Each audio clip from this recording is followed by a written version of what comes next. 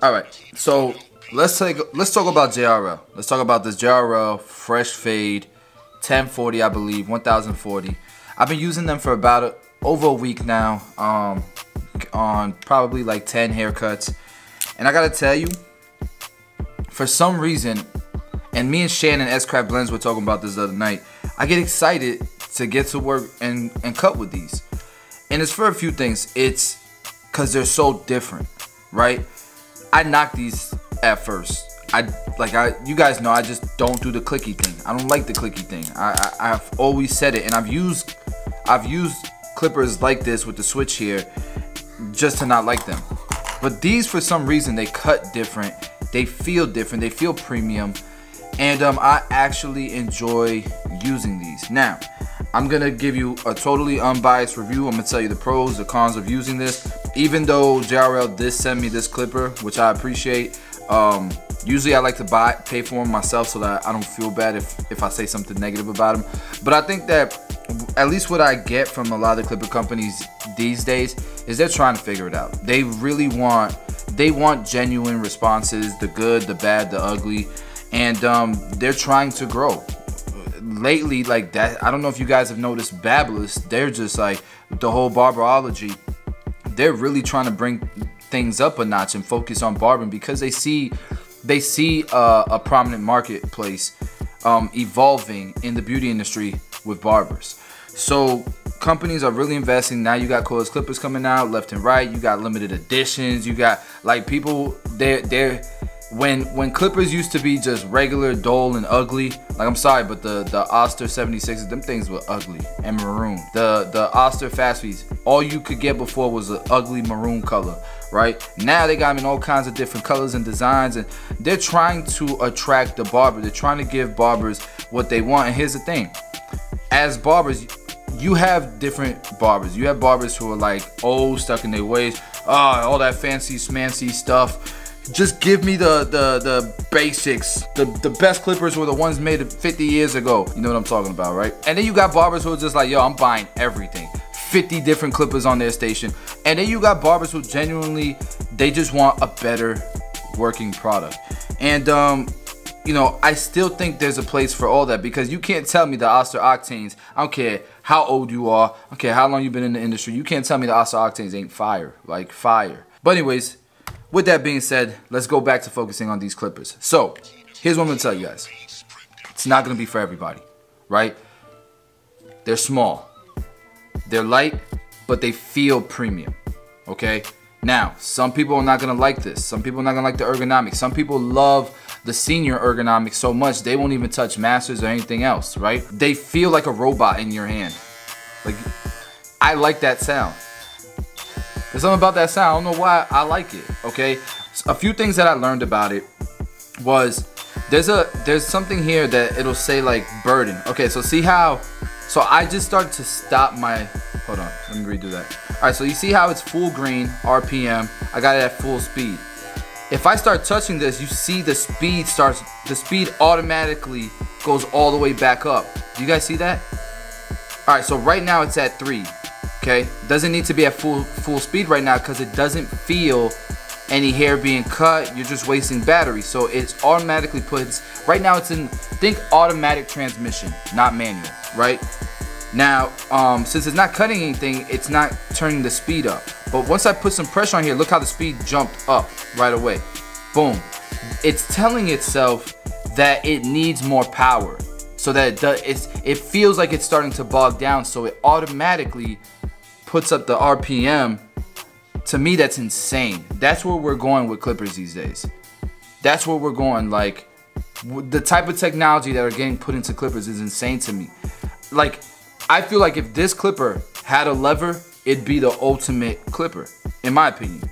It's missing a few things that I would add, and I'm not gonna give out my secrets. I'm not gonna give out my tips to these clipper companies so they can make money off my ideas. I'm just kidding, but there's a few other things I'd add to this, but yo, this with a lever would be crazy. Now, that's one of the pros. Another cool thing is, obviously, there's speeds. You have low, you have medium, but honestly, I just keep it on the top mode and let it do its thing. It automatically lowers itself. When it bogs, it puts more RPM up. The battery on this thing is one of the pros. It's like, I don't have to charge this thing. I feel like I don't have to charge it throughout an entire day. If I do, it'll be like at the very end of the day. But the dock is so easy to just put on. If you guys saw the unboxing, I literally just lay it on there and it starts to charge. You don't have to like push it in or anything like that, which is pretty cool. You just pretty much boom, and it's good to go. So that's another thing, another pro. The blade is super sharp, cuts really nice and smooth. This is the fade blade. They also have the taper blade. Right now I'm using the fade blade.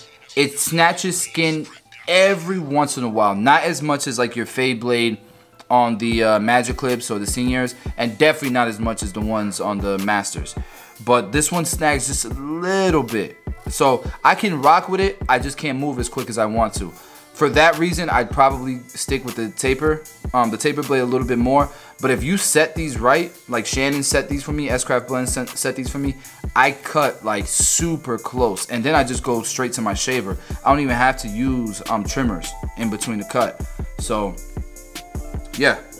As far as this right here, the forced air cooling system, that's a gimmick, I think. I don't think there's a fan in there. I think it's just open so that air can get in.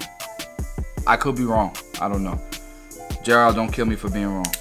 Okay, now, those are a bunch of the pros. Again, cut, dope clipper. But here's the cons. And here's why JRL is going to have a lot of issues winning more of the marketplace.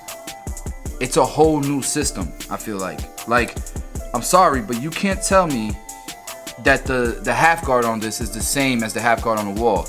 I don't even feel like the blade open definitely isn't. It doesn't open as much as your typical clipper. So it says 1.9 millimeters. I know my Seniors open up to 3 millimeters. So it opens up a lot less, which changes everything. Changes your whole face system, because now your #1 guard open isn't the same thing as your #1 guard open on your Seniors or your Masters or your Fast Speeds or every other clipper that's out there, right?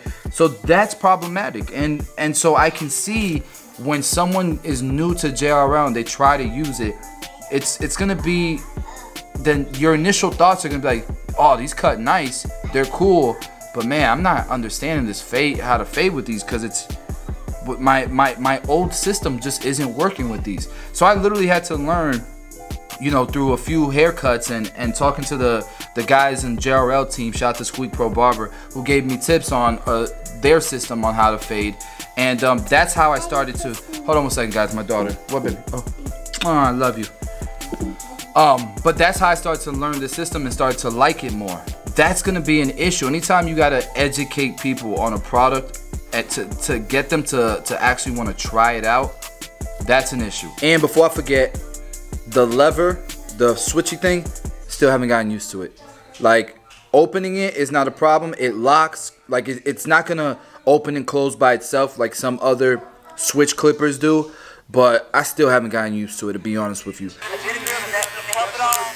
The good thing is with my system, the way I cut hair, I don't use like quarter of the way open lever, 3/4 of the way open lever too often. I'm pretty much opening and closing all the way anyways, so it's not that big of an issue for me. But if you use a lot of lever play, I haven't gotten used to it. It's been over a week. I don't know.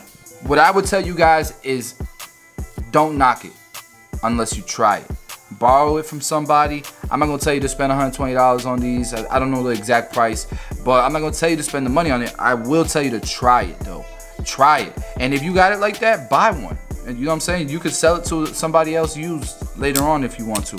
But try it out. I like it. I don't know right now if it's gonna make my daily driver.